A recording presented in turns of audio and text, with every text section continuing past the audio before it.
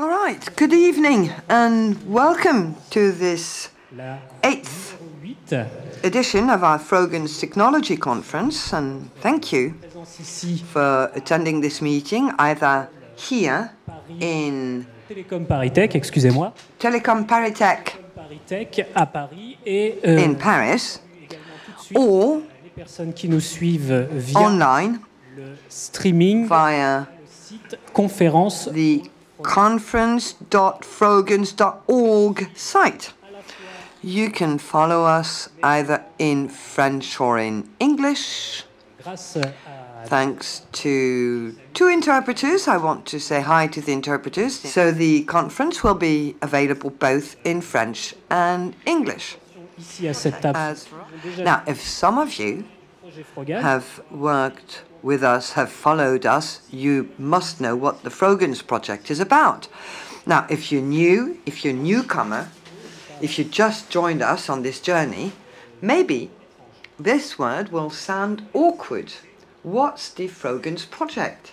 Well, it's the introduction of a new software layer on the internet. It's going to be the Frogans layer via the use of a new communication means, a new means to publish things on the internet, and these will be the Frogans sites. Now, what are the Frogans sites? Well, that's very simple, and if you've been following us for quite a few conferences, you've probably seen them, you've probably tested them, navigated on those sites, but for those of you who are not familiar with Frogans sites, allow me this very short demo. So, I need my screen. What do you see on this screen? If you see just like me, you have this desktop on a computer. That's a Linux computer, by the way. And you see this window that I'm going to leave here because that's all the presentations that are going to be made by my colleagues. And this is Frogans Player. So I'm moving it on the screen. There you go. It can go on top of the window, no problem. And that's Frogans Player. What's a Frogans Player? That's the piece of software you use to navigate on Frogans' site on the internet. So, how do you access a Frogans site? Very easy. From a desktop, and we'll talk about mobile devices afterwards, because I guess you're all wondering whether it works on your mobile phone or on your tablet, and the answer is obviously yes, it does. So I clicked on this Frogans Player, and I have this context menu.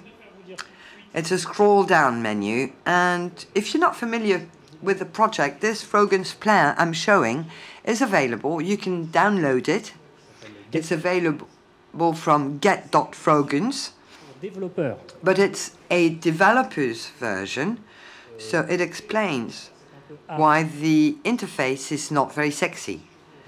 Now, if I show you the scroll down menu, you see dev, meaning in development, or web, sorry. But I'm going to show you menus for developers, so of course this is not yet the version for the public at large. So, I said open a Frogans site, and now I'm going to enter a Frogans address. What's a Frogans address? Well, it's just the identification information to access the Frogans site. There are different type of addresses. You have public network Frogans addresses and dedicated network Frogans addresses. The difference being that being linked to the network. Public networks all start with Frogans. Dans les 10 systèmes d'écriture, les 10 catégories. Or the word Frogans, but written in one of the 10 language categories that are used throughout the world. And the other networks, or whatever you want, all you need to do is to register your network with the operator, and you can customize your Frogans address. Then you have the asterisk. C'est l'astérisque. on va retrouver which you get after the network name and before the site name. Then the site name, you call it whatever you want. And here, to pay tribute to the posters that we've displayed everywhere, I'm going to write Skydive Tour. Click. And here it is. My goodness, there is a disclaimer saying that a certain number of things, that this is a demo Frogans site, that it's not totally functional. And watch out, if you're using Frogans players for developers, the system might be a bit slow. Okay, let's get to that. So this is a Frogans site. Like my button before, I can move it around. It's not really square. This is one of its features. You have this shadow that seems to be transparent. I'm not going to go into details about the description, but what you can see is that, well, it's full of new graphic or innovative graphic functionalities. And there are buttons. So I click and I move to new slides. And I see that when I arrive to the edge, I can resize it. It is resized through the center. And it changes shape and content when I have it as a vignette, as opposed to the lead representation which you have here. So that's all I wanted to say about Frogans site. And obviously you can open other Frogans site on your screen. So Frogans Star. I can't remember all my Frogans addresses by heart, but somebody is going to come up and explain that all you will need to do in the future is to click on a link. So this is another one that's a demo, and it's not square at all, you see. That's a shoe that we already showed. It can change color. And there is also the vignette. Sorry, if I get close to the edge. Okay, let me show you what you need to do. You just click on it and say small size. And it went to the vignette mode. And you just get the word sneakers. So I just wanted to show you that this is a developer's version. It's not yet what will be available for the public at large. So these were the Frogans site, Frogans addresses. That's the visible part of the iceberg, but during our conference today, we are going to discover many different parts of the Frogans project, and we are going to explore what's going to happen during this transition phase.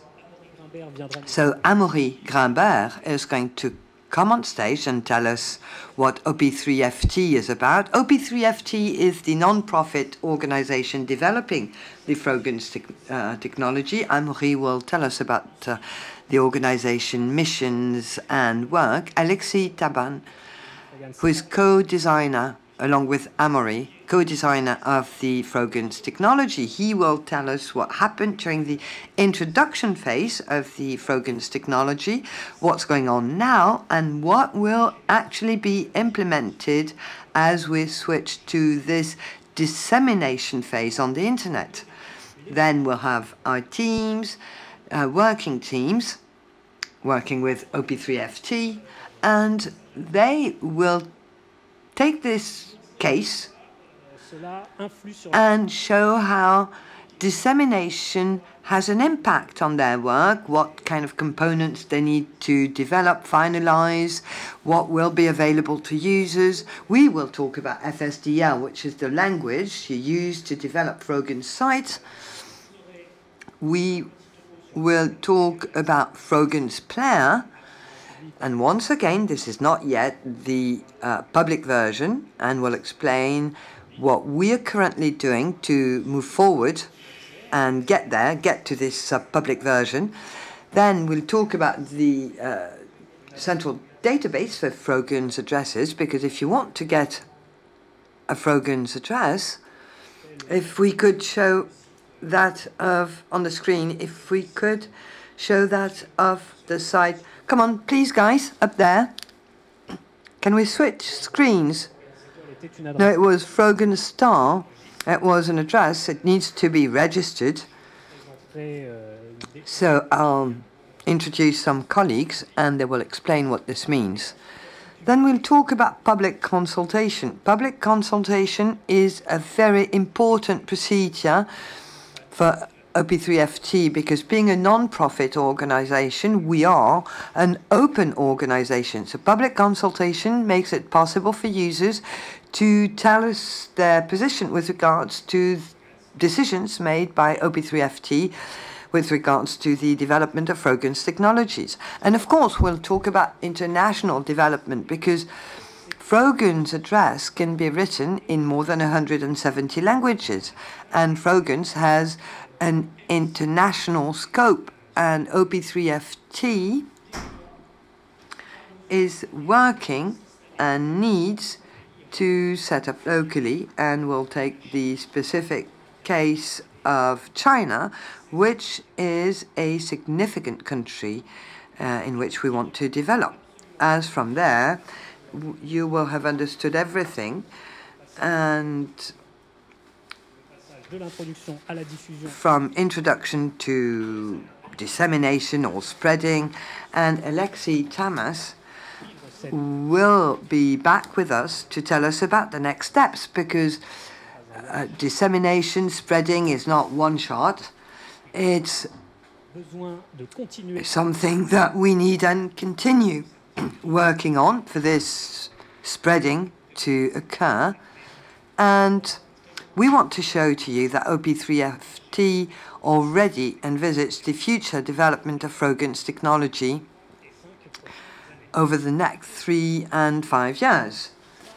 And then OP3FT will leave the floor, because we'll talk about the consequences of the emergence of Frogans technology on the internet. And my colleagues will come on stage to tell you about what will happen. We'll see an increasing number of Frogans sites on our screens, with an increasing number of devices, of platforms, of services, an increasing number of tools to help people design web Frogans sites easily, and then addressing and hosting services, so that Frogans site, as these are internet-based sites, they need to be hosted on servers, and they will be using specific service providers whose work consists in administering the hosting of your Frogans site and take care of its registration and address renewal. So that's the end of my introduction, just to say that these are the things that you will see on your screens, on your computers, in ads. I guess there will be an increasing number for Frogans addresses, but that's just the visible part of the iceberg. And I'd like to finish this introduction by saying that the visible part is not the bulk of the work. The bulk of the work, when you're talking about adopting a new technology like the Frogans technology, the bulk of the work is what is done on a daily basis by developers in their companies, in their meeting rooms, in their garage, who knows, or in their bedrooms, when they're going to develop Frogans sites, whether personal or professional Frogans sites for business. Then we'll have negotiation between customers and service providers. This is what will make it possible for the Frogans technology to disseminate. So as you're part of the internet ecosystem, I hope you will be convinced that OP3FT makes it possible for you to innovate thanks to Frogans sites and Frogans Technology. I thank you very much for your attention. I wish you a very pleasant evening, and we're now moving to our first presentation. During this transition phase that we are talking about today, I'd like to show you a Frogans site, because as I said before, those Frogans site will be available on your computer and on your mobile device.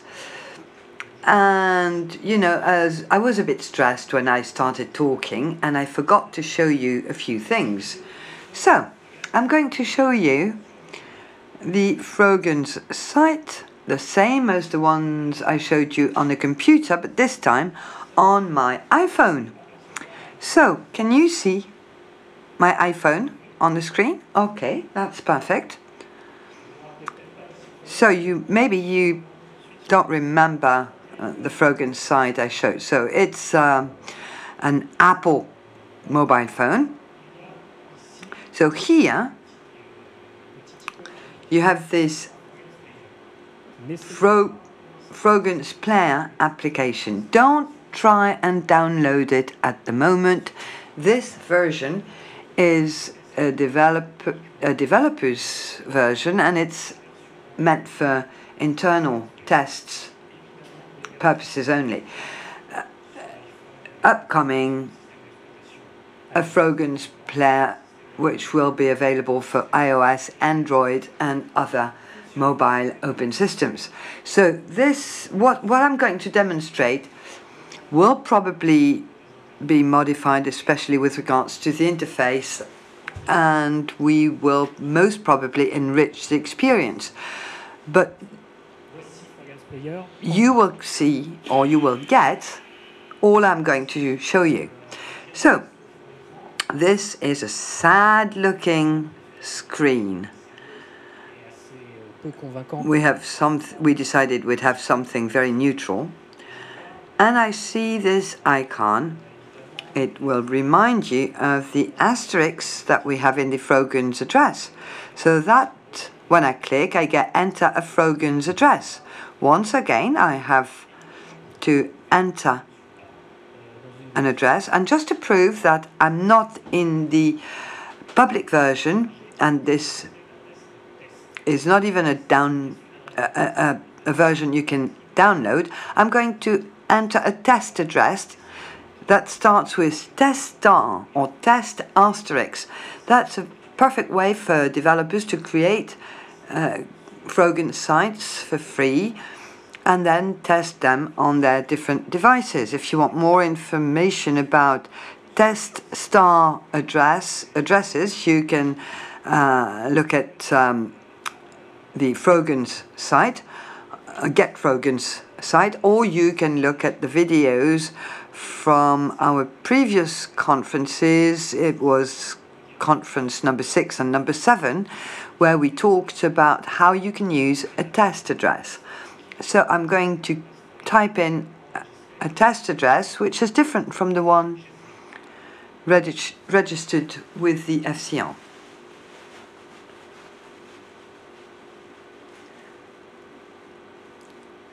So test asterisk and sneakers.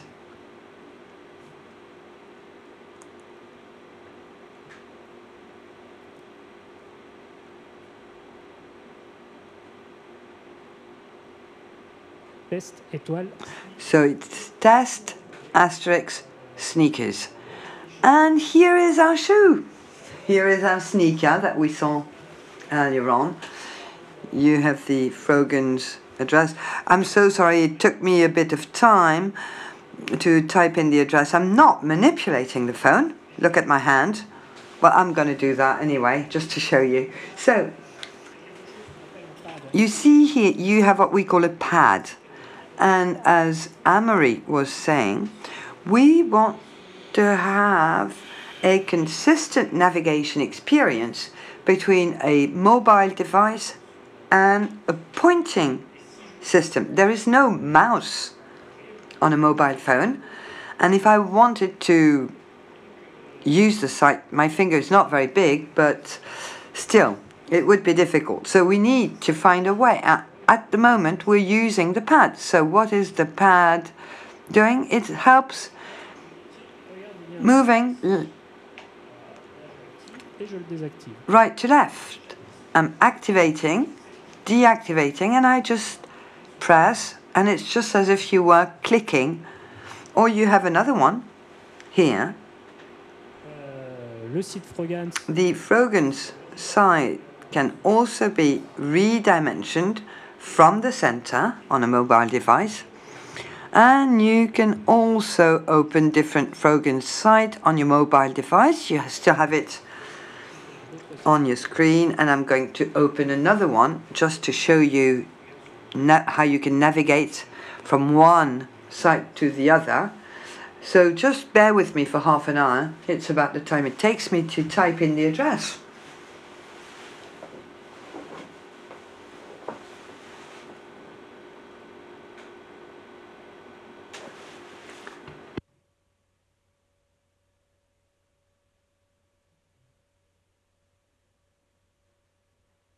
Test étoile skydive qui correspond à notre Frogans. So test star skydive, like the one we had before.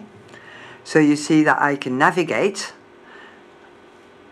using the pad as before. I can, starting from the center, I can size it up or down. And look at it. I can come back to my sneaker that I had before, which is still there. And if I have them in small size, they're there on my interface, where I can customize my Frogans stage, as it's called by developers at the moment. So the interest is that you can do that with just one thumb. It's much easier when I don't have to touch every single word with my thumb. You see, sizing down, very easy, just with the thumb. And I navigate. If I want to have it blue, I want a blue sneaker. There it is. Voilà. Éventuellement, je laisse. So, if I forgot to say something about mobile phone, I'll come back. But you see, it took me a bit of time to type in my Frogans address first, because I'm not used to the keyboard on this terminal or on this device, but also because when you type, you need to remember the address you want to type in. But we'll have short links to open Frogans site under certain conditions that we will describe later. And I exit like I exit any other application. Okay, thank you very much indeed. We can go back to our main screen. Okay, you see my Frogans site, they're still here. They coexist with a presentation about OP3FT's bylaws. They're just the same. You see that it's transparent here. You can see through. And I didn't talk about developers' functionalities. So even if you're not a developer, you'll understand. There is this functionality called disable scaling factor.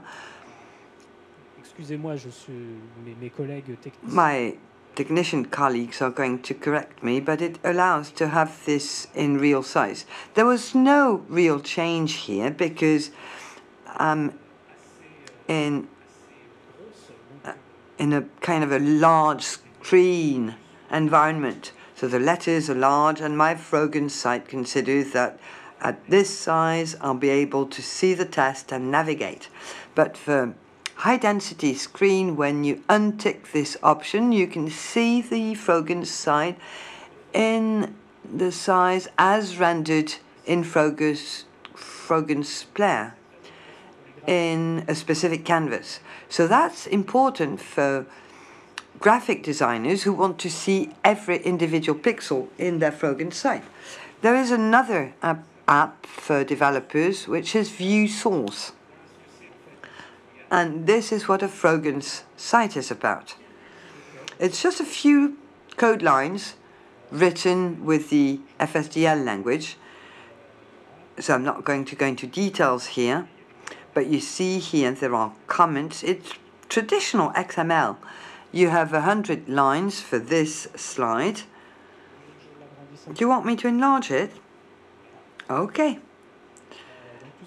So all this is available in Frogans Player.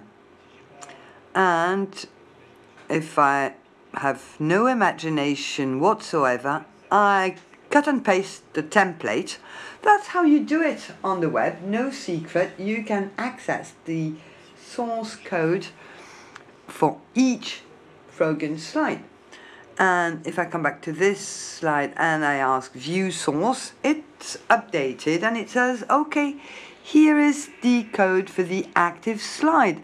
It's all described in FSDL and in less than 100 lines, because you have lots of comments here.